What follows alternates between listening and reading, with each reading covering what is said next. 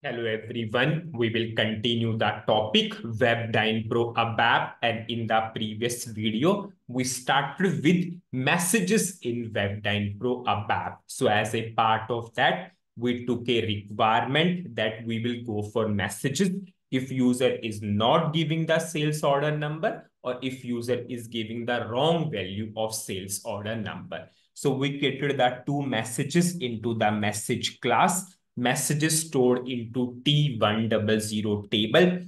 In the Web10 Pro application, we simply put a if condition if user is not giving the sales order number, and in the assistance class method, we simply set a flag to capital X, that is a returning parameter if user is giving the wrong input of sales order number. And in our Web10 Pro component, we simply get that particular flag and we put a if condition. Now we will go for writing the message. If user is not giving the sales order number, we will give the message. If user is giving the wrong input of sales order number, then we will give the message. And in Web10 Pro, it is very easy, because I already told you in Web10 Pro, we hardly had to write some logic. We will simply use the Web10 Pro code wizard to generate the code. So how we will do that? Suppose I will put a cursor here, because if this if condition is true, we will give the message. I will simply go for Web10 Pro code wizard. So far, we covered context. You all know, with the help of context, we read the attribute, we set the attribute, we use at the stable operation also. Now I will go for general. And I already told you, whenever some topic will be covered, whatever is related to that, that will also be covered.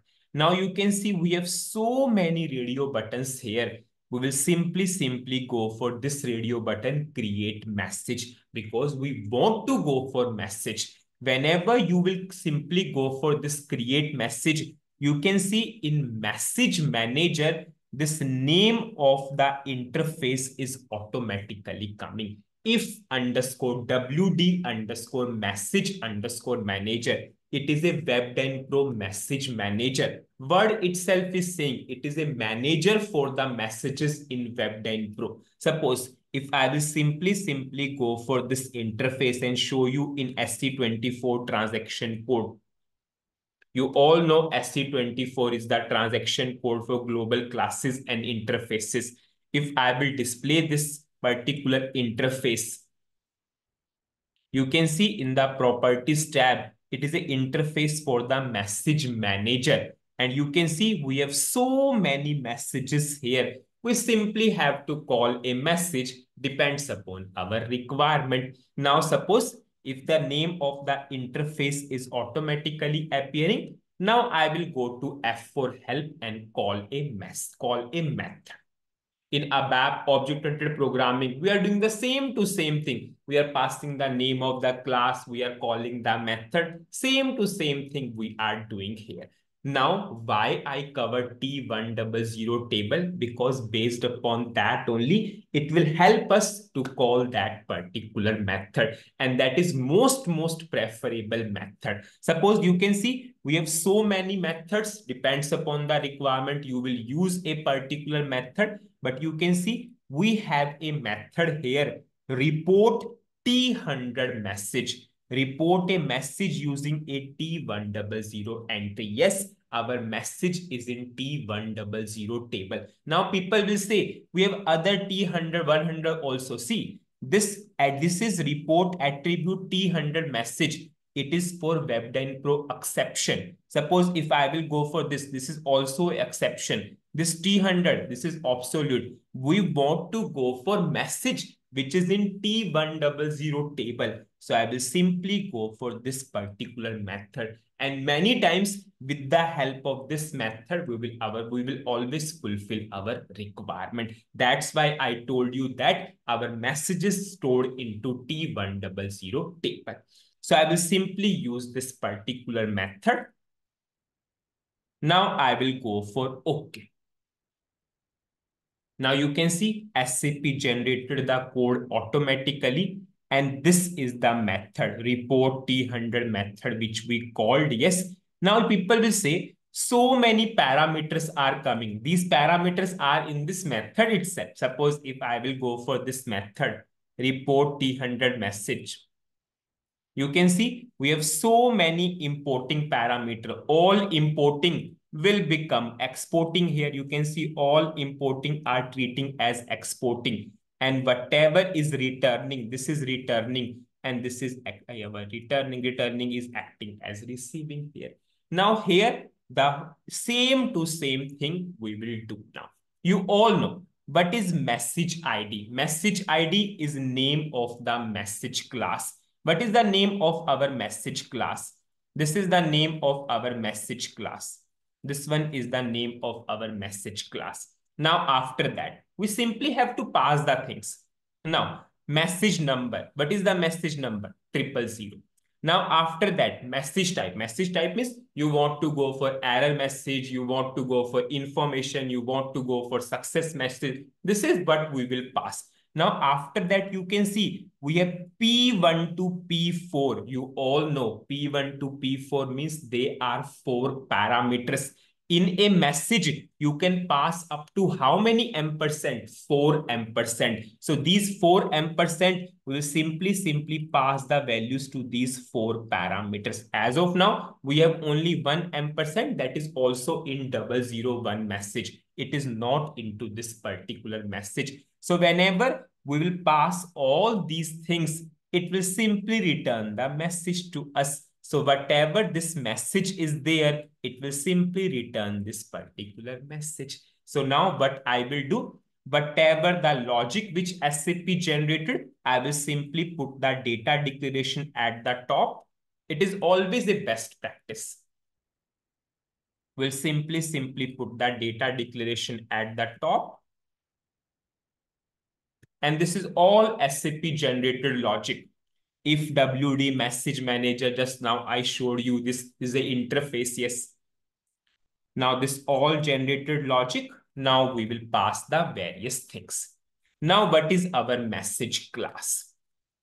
Our message class is ZWD underscore message.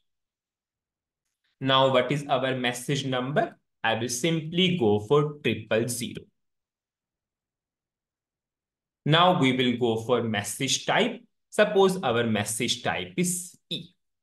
Anyways, we are not going for all these things, so you can remove also. Now, whenever you will pass these things in the return, it will give you the message.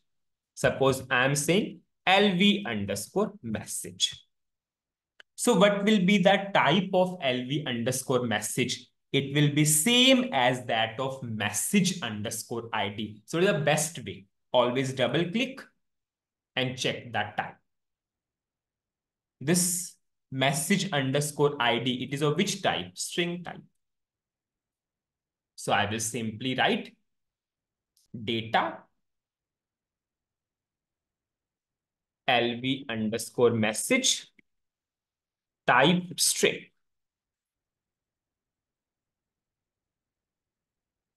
So into this LV underscore message, we will get the message.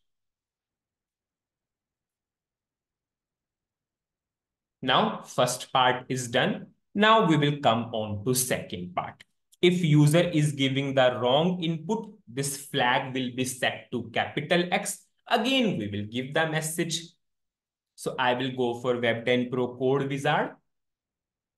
Yes, you need to go to general message manager, name of the interface wizard will automatically come. You can simply choose the method. I will go for OK. Now, this is repetitive declaration. You can simply remove this data date declaration. Now, you can pass the name of the message ID. Now, this time, we need to go for 001, but message class is same to same. We will pass this message class. What is the message number? Now, we want to go for 001. And what is our message type? We will go for E. Now, we have 4 parameters, but we are only going for one because we are only going for 1%. So we'll simply uncomment this. We want to go for order number. This is incorrect. Order number, suppose 4, 5, 6, 7 is incorrect. So we'll simply give in which variable you have the sales order number. It is in LV underscore VBELN. So we will pass. So it will simply replace this into this message number. We will remove all these things. It is not required. Now here I will simply go for LV underscore message. Now I will get an error for typecasting. So I will do the typecasting. Suppose I will check the syntax. It will give me the error for this. It is saying LVVBELN is not type compatible with P1.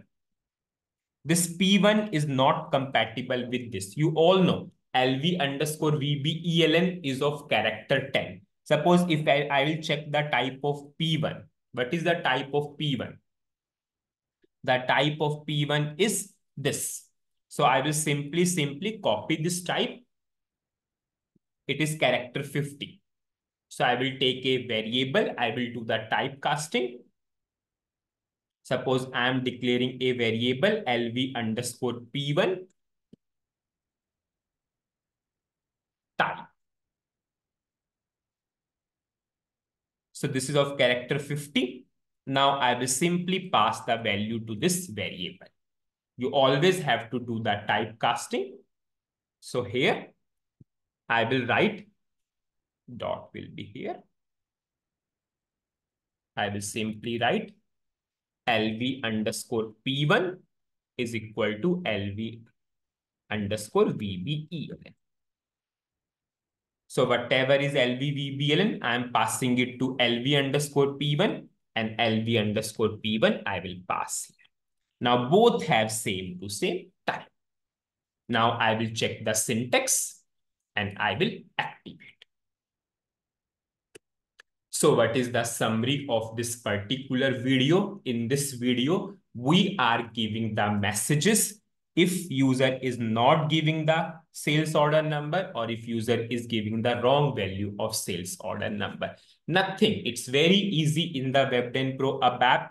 You can go to Dynpro Code Wizard. In the Journal tab, you have a radio button, create message. Go for that radio button. You are already getting a interface for the message manager. That interface is dedicatedly for Dynpro message manager, which has so many methods. You can simply call a method and we call the method report T100 message. Widely used method. Maximum time this particular method is fulfilling our requirement. It is for displaying a message from T100 table. Whenever you are calling this method, SAP generates the logic automatically. I simply put the data declaration at the top.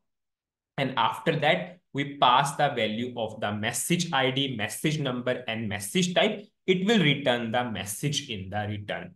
After that, in this particular second if condition also, we called that logic. Whatever the data declaration is repetitive, we have not done that. We have simply removed that. Okay. Now, after that, we pass the values. But for this P1, first parameter, if we directly pass the value of sales order number, we are getting a typecasting error. So I double clicked, just copy pasted the type. I declared one variable. I pass the value to that variable and I pass that variable to this particular message. Now in the next video, we will understand in the debugging mode, and after that only I will put one more if condition because that is important, because without debugging, you see we have written the logic, but whenever I will execute in the debugging mode, we need to write extra conditions also. That part will be covered in the next video. So that's it in this video. Thank you.